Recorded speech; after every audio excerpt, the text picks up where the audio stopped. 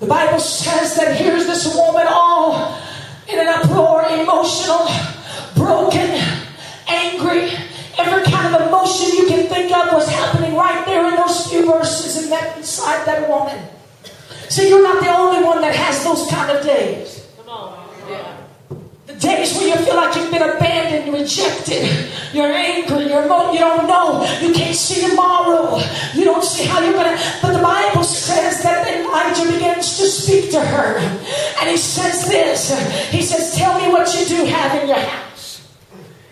She says, what do you mean? I just told you I had to sell everything. I have nothing.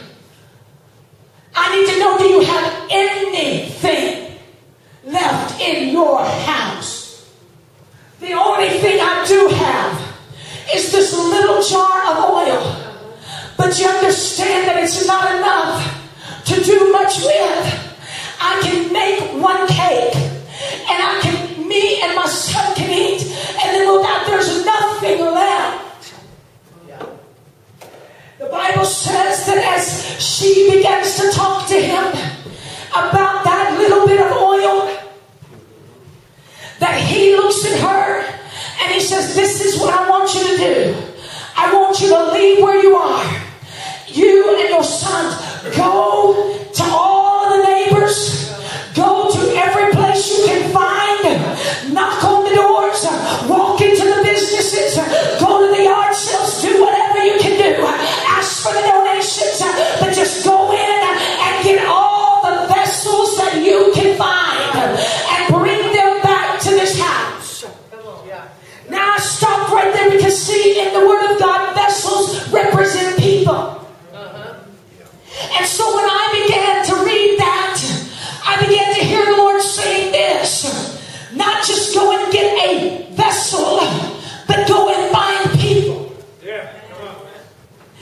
And so I stopped as I was reading that, and I stopped to look as close as I could to the Word because I wanted to know what kind of vessels. Was he specific about the vessels that he needed her to go and get? And all that I could see was the Word told, the prophet told her, go get all the vessels you can find. Yeah.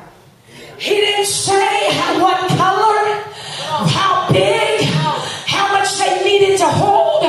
All he said was go and find the vessels and bring them back. And this is the voice that I hear today. God is saying, Connie, go out, speak to every kind of male and every kind of female. Hallelujah. I don't care what color they are. I don't care what nationality they are. Hallelujah. It doesn't matter what their background is. It doesn't matter what they look like. If they're tall, if they're short. Hallelujah. If they were born in church. Hallelujah. If they were born in a bar. I want you to go and tell all the vessels that I am sending for them. I am looking for them to bring them into the house of God so that I can pour my anointing in their life.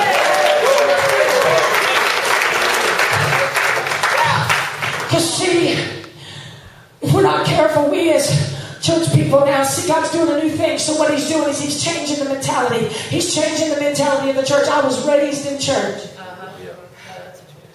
I was raised in church. And I know that there was a certain look. There was a certain walk. There was a certain key for every song.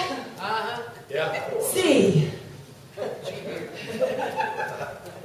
And so I know being raised in church, hallelujah, that there were times when people would come in. I had a friend of mine who I was very close to in high school, got her into church. And there were times when I traveled with a singing group and ministered, and she would go with me, and she was really starting to get involved in church. Hallelujah. And so she wanted to get more involved in holding positions.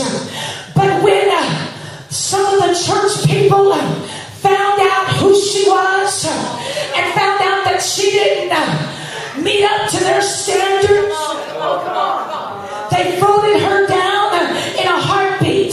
She quit the church. As far as I know, she never went back.